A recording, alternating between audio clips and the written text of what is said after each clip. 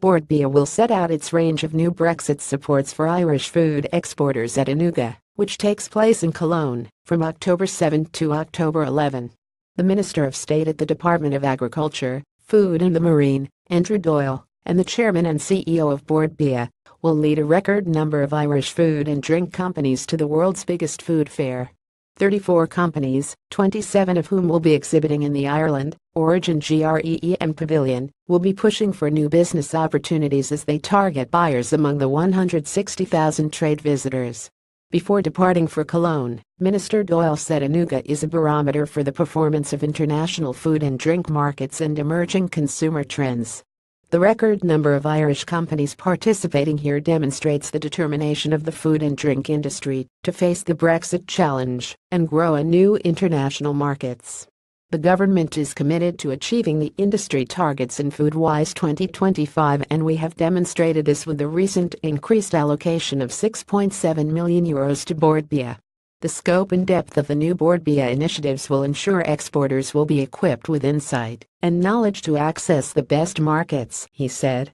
New initiatives. Bord Bia has completed a review of the effectiveness of the organization and the readiness of the industry to meet the challenges of Brexit. Meanwhile, its strategy remains the same. It is adapting its tactics to deal with the changing landscape and the impact of Brexit on individual sectors, food and drink categories, and the needs of individual companies. According to Bord Bia, getting companies into new markets is vital to the success of the new strategy. Anuga is strategically important in getting companies face-to-face with international buyers. The CEO of Bord Bia, Tara McCarthy, said, "We are now entering the next phase in our push to secure new market prospects. Supporting our exporters to enter sustainable new markets requires planning the route with them, developing individual export strategies using insight to identify the best destinations for their particular products, along with providing knowledge on logistics. Getting more feet on the street to assist companies promote their products when they are in market is also vital.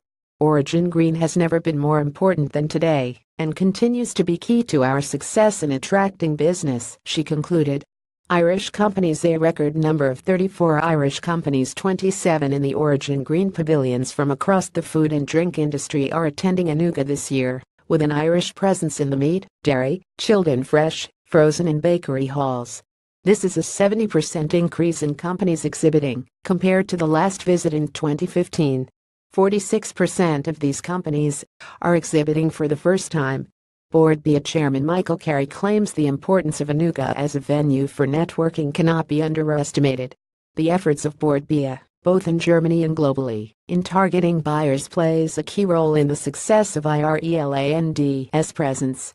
Companies exhibiting at Anuga: Ashbourne Meats, Dawn Farms, Dawn International, Dawn Meats, Dawn Pork Bacon, Irish Country Meats, Kepak, Agra Kepak International, Kildare Chilling Company, Liffey Meats, Walsh, Rib World, QK Meats Limited, Restera Irish Meats, Slaney Foods International, Traditional Meat Company Ireland Limited, Advanced Food Concepts, Densco Foods Limited, Kerry Foods, Ornua Cooperative Limited, Ballanine Fine Foods, Mora Foods Limited, Rangeland Foods Limited, Swift Fine Foods, Truly Irish Country Foods, Paganini Ice Cream Limited, Coolho Farm, Green Isle Foods Limited, Coolmore Fresh Foods, Goodness Grains Gluten-Free Bakery.